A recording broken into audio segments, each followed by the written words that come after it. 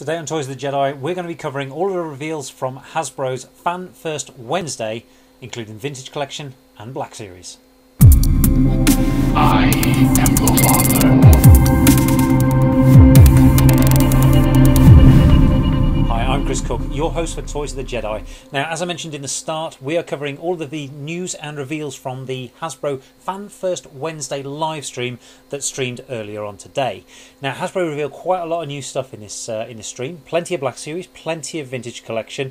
It's still debatable as to which one's going to be favourite on that. But there's also a nice little hint of what's to come as well. So stay tuned to the end of the video for that stuff. They did also reveal some bits and pieces from some of the smaller lines, the non-collector centric ones, shall we say, and we'll be covering that for you as well. Anyway, without any further ado, let's get on with the reveals.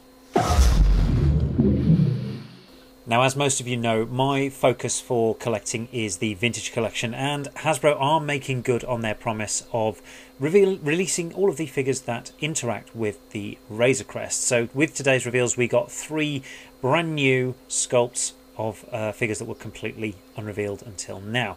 First up is Bo-Katan. She is an all-new sculpt, absolutely amazing looking figure. Hopefully the photoreal that they'll be able to get on this will match the sort of thing that we got with the Black Series, because again, that's another absolutely fantastic figure.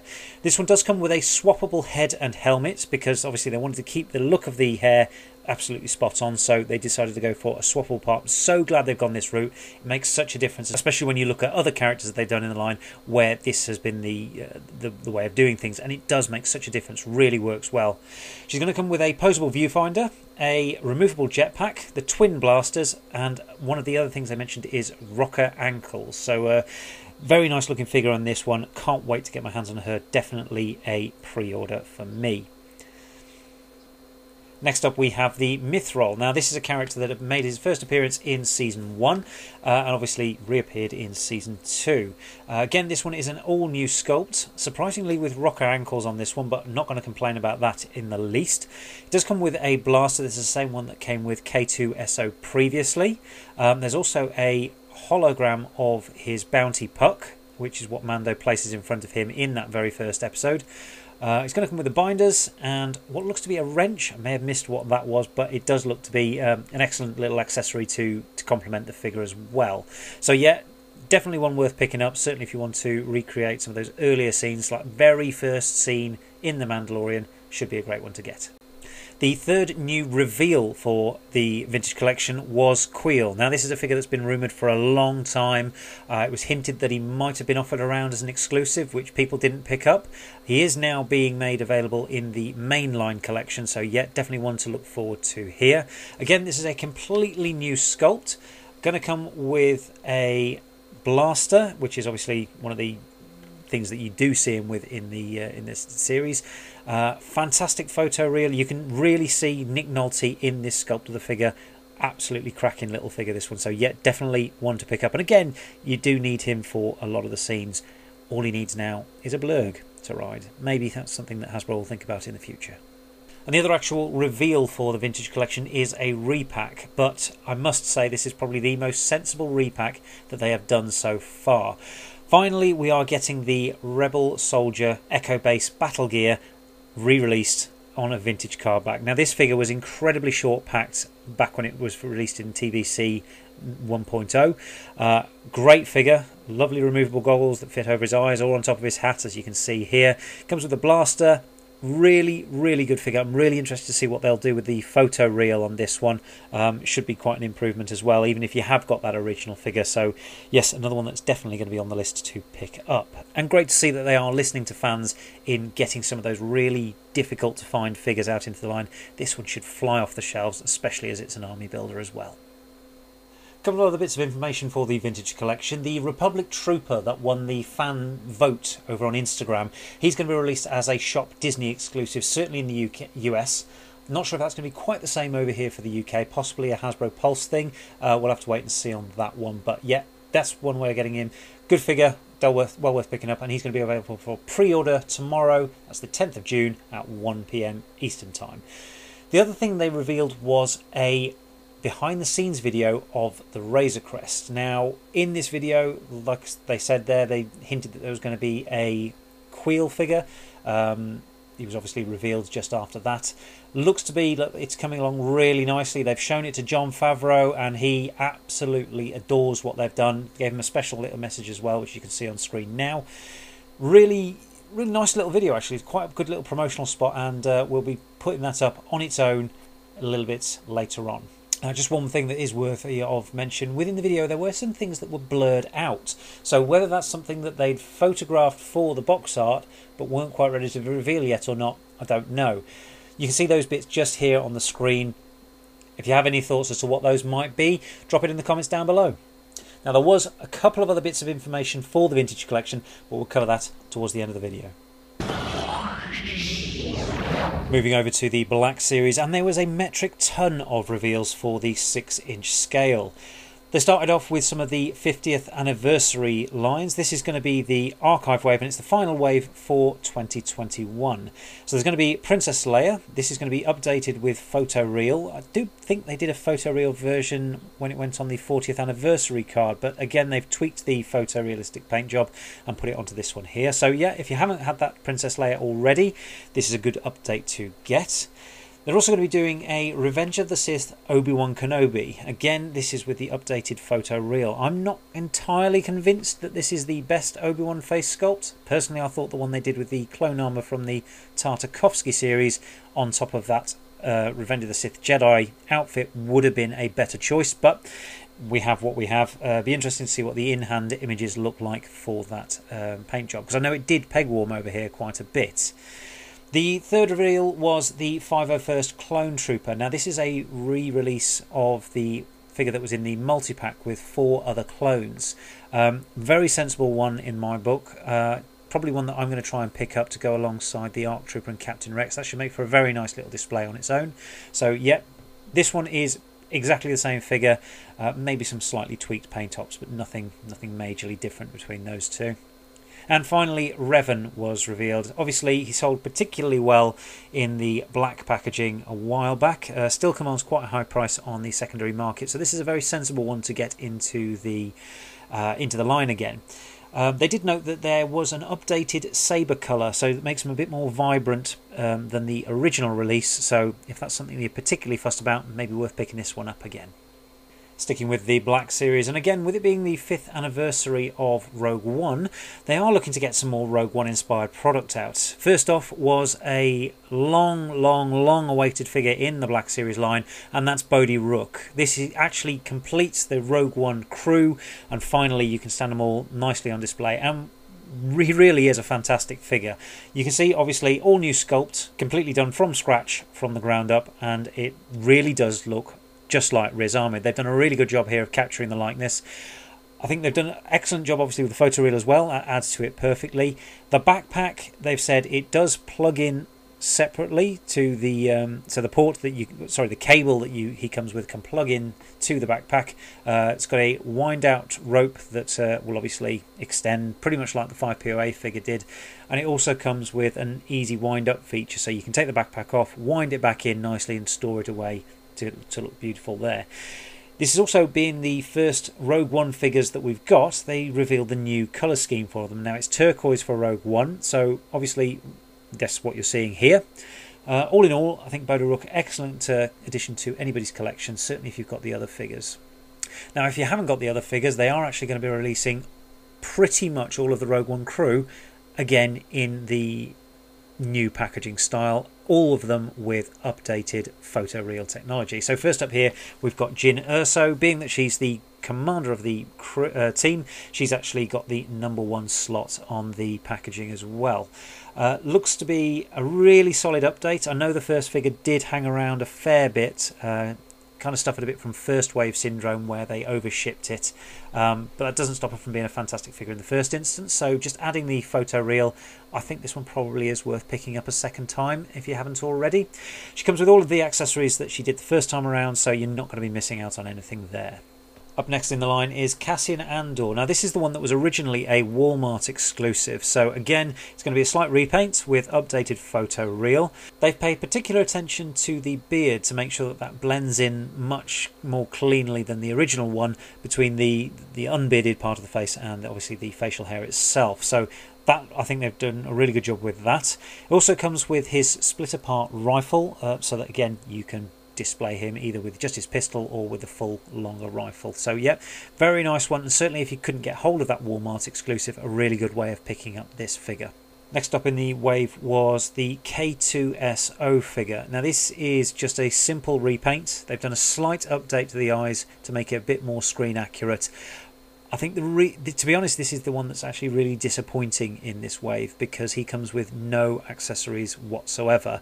You'd think with it being the re-release, they would have actually put in something like the blaster that he has on Scarif that Jin gives him.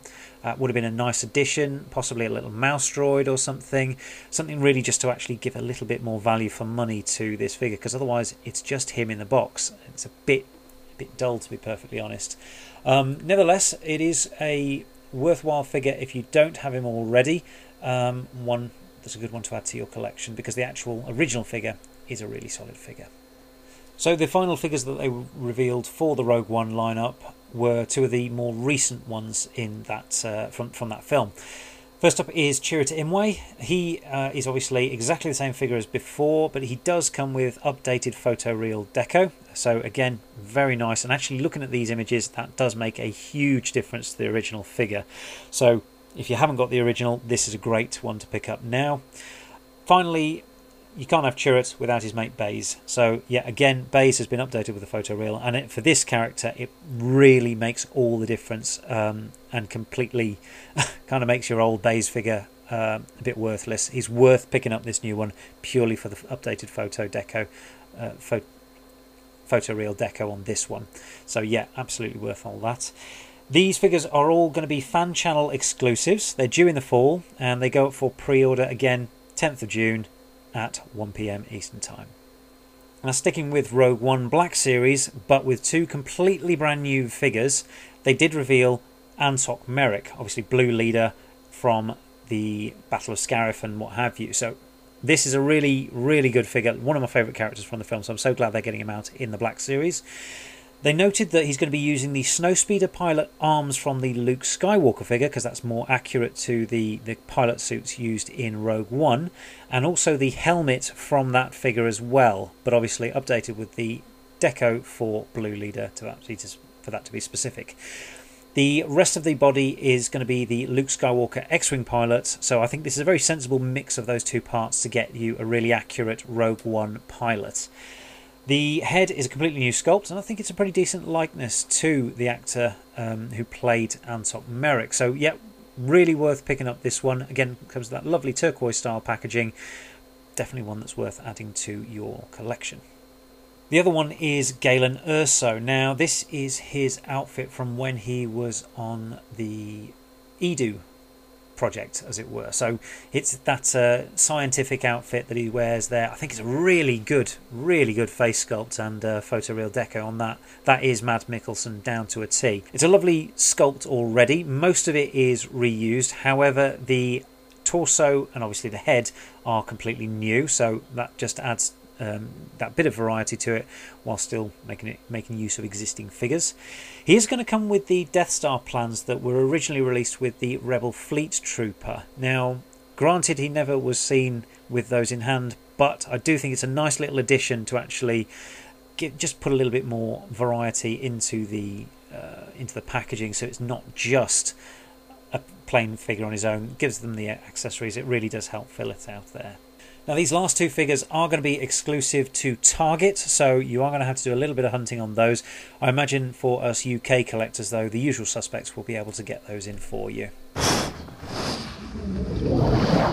Now the other thing I wanted to cover just very quickly was that they released a load of new images for the Mission Fleet. So we've got the Mandalorian Battle in the Badlands figure and vehicle. So this is Mandalorian on a blurg. Lovely little figure, probably going to be the same sculpt as the one that came with Queel. So yeah, nice little figure to pick up there. There was also a Mission Fleet Clone Commando Clash Battle Pack. This looks to be the Bad Batch characters, so Hunter, Echo, Wrecker, Crosshair. Plenty of different bits and pieces there, so 4 figure sets, 10 accessories, nice little one there. If you haven't gone for the big Razor Crest, the Mission Fleet Razor Crest Outrider Rim Run Deluxe vehicle might be a little more up your straight. This one's coming in at $39.99. Comes with the Mandalorian himself and the child. So lovely little one, perfectly scaled to that smaller scale there. They also showed a Mission Fleet Gear class figure. This is the battle droid on a STAP. Or STAP, depending on how you like to pronounce it. So yeah, nice little figure there. Again, this scale seems to be doing a similar sort of thing to the Galactic Heroes. Quite fun little line there, so that'd be good. We've also seen, and this may be a spoiler for the Bad Batch, so if you don't want to know, look away now. Tech riding an AT-RT. Again, I think we may have had this vehicle already before, and the Tech figure obviously rounds out the Bad Batch group as well. And there's also a Mandalorian set featuring Bo-Katan with her Gauntlet Starfighter Siege. So Bo-Katan and a very nice Mandalorian ship. And also Moff Gideon and his Outland TIE Fighter. So, yep, two more nice new little things for the Mission Fleet set. We're also going to be getting Anakin Skywalker with a Bark Speeder. Now, much like Hasbro have done at some of the previous live stream events, they also revealed some pipeline characters. Now, these are the ones that we're going to tell you they're coming, so that we beat Yak Face to the punch on letting you know that they're out there. And but they don't show any product details. It's just an image of the figure to let you know when they're coming up. So again, these are possibly going to be available around about the tail end of this year, maybe the early part of 2022. So a little bit of a way out on that, but at least you know they're coming. Now, for the Black Series, they did say that they were going to be doing a Jeddah Patrol Trooper. This is obviously the one that's got that nice big backpack that looks a bit different to the standard Stormtrooper, so I imagine it'll be fairly straightforward. Take that figure, the decent one that they've done recently, and just stick a new backpack on him with a new pauldron. So fairly easy repaint for them to do there. They also said they're going to be doing a Bib Fortuna, so this is going to be an OT version. Again, would fill out a nice Jabba's palace. The third figure they revealed was that they were going to be doing is a Mayfield in his trooper disguise from Mandalorian Season 2. So, yep, that's a very sensible one. And obviously, hopefully the Migs Mayfield head would then switch over to his standard outfit, maybe later on in the line, so that's a sensible one to do there. There's also going to be Fennec Shand coming, with her appearing in the Bad Batch as well. Very sensible one. Not at all surprised that they're doing that. So, yep, looking forward to her. Nomad Boba Fett. Everyone loves a Boba Fett, so of course they were going to be getting one of those into the line as soon as possible.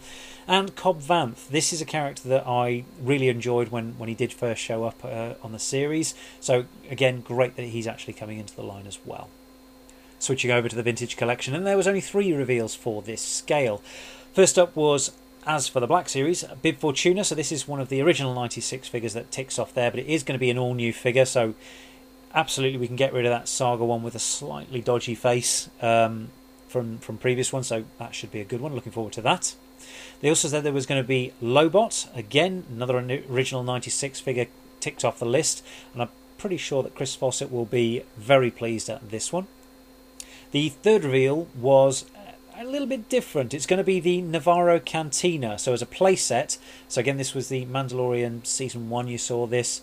Going to be interesting to see what they actually do with this, because at the moment we haven't got a huge amount of figures that we can fill out that cantina with. So whether that means we're going to get some more stuff to go in that cantina, great. If so, I hope that's the case. But yeah, definitely interesting to see where that goes. And I've really enjoyed some of the previous playsets that they've done, so this one, yeah, very much looking forward to that. And the last bit of information was that Haslab is returning in 2021, so that's later this year, and it's going to be Black Series. So Vintage Collection fans, you can put your wallets away, take a breather, because obviously we're still waiting for the Razor Crest on that one. Makes perfect sense that the Black Series would get one this time around. Very curious to see what they're going to do with it, because they said specifically it's not going to be a vehicle. I think they're still feeling a little bit burnt from that Force Awakens TIE Fighter that they revealed, or well, released not that long ago, which went on deep clearance. Vehicles don't seem to do quite as well in the Black Series as they do in the much smaller scales, such as Mission Fleet, Vintage Collection, what have you. So with it not being a vehicle, it does beg the question, well, what's it going to be? I can't see it being a single figure. That's not quite what Haslab is about. But it could be some sort of beast that they're doing. So I've seen some speculation that it could be a Rancor. That's probably my favourite pitch as to where it's going to go. You can just imagine that huge Rancor alongside with a Gamorrean guard and Luke Skywalker figure. That would look absolutely incredible. You can see some great photos and dioramas potentially coming up with that. Love to see that. But the other thing that was mentioned by a couple of mates in my group was the Jabba's Palace throne room setup. Now, again, depending on how big you go with this, that could be absolutely fantastic. We've got the Jabba figure already. We've got Jawas. We've got Princess Leia in her prisoner outfit that we could do. We've got her in the Bounty Hunter's Boosh disguise. We've got Lando Calrissian. We've got Luke Skywalker Jedi Knight. We've got Bib Fortuna on the way. So there's plenty of options to fill out that immediate scene. The problem is, once you go beyond that, they're never going to do an Amanaman in the Black Series. He's too obscure. They're probably not even going to do a Woof in the Black Series. Even he's probably too obscure for most collectors of the Black Series. So I don't know how well they're going to be able to fill out that scene if they go for much beyond that. Just that one snapshot of Jabba's throne on its own. So it's a possibility. Maybe. We'll see. They could do the Blockade Runner, obviously, because that's a very easy one to do. It's mainly just Darth Vader, Stormtroopers, Rebel Fleet Troopers, maybe a C-3PO and R2-D2, and have that packed out in there. That could be a really good one, but there was also the 12th Parsec thing that was released recently, which just did exactly that with lights and sounds as well. So whether that's going to be treading on somebody else's toes, I don't know. Ultimately, we'll have to wait and see. They're like they say, they're looking at doing this towards the end of this year, so autumn time. If you're a Black Series collector, definitely time to start saving those pennies. And that's our show for this week. There was one other little bit of news that they did say they were going to be doing some fan site reveals coming up in the next couple of months. So maybe places like JediBusiness.com, FallOnToZuckers.com, some of those sort of sites may get some little reveals coming up. Be good to see what they do on those. Hopefully my mate Tim over at Bosk Bounty gets something as well. Be good to see him get a reveal. But that's it for today. I hope you've enjoyed the video. If you have, do please click a like on the button down below. It really does help the channel. It helps other people know that it's a good video, and spread some love out there. That'd be good. Also, do subscribe to the channel if you haven't already. It does mean that you get a heads up anytime we drop a new video. We are still doing our figure of the days over on Instagram and Twitter, so have a look at those. Feel free to disagree with me if you think I've got it completely wrong. I will take all criticism with the spirit it's intended, and I'm happy to engage in the discussion on those if you think I've got it wrong. But they are a bit of a fun thing, a little bit of daily dose of Star Wars in your day, every life. Anyway, thank you very much for joining me, and until next time.